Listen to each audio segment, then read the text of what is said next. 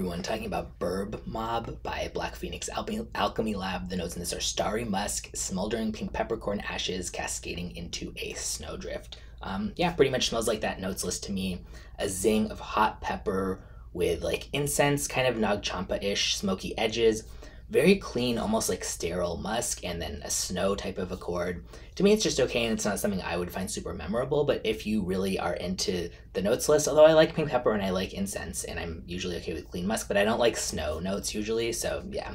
If you like the idea of like a pink pepper and snow type of fragrance, I think it would be more up your alley.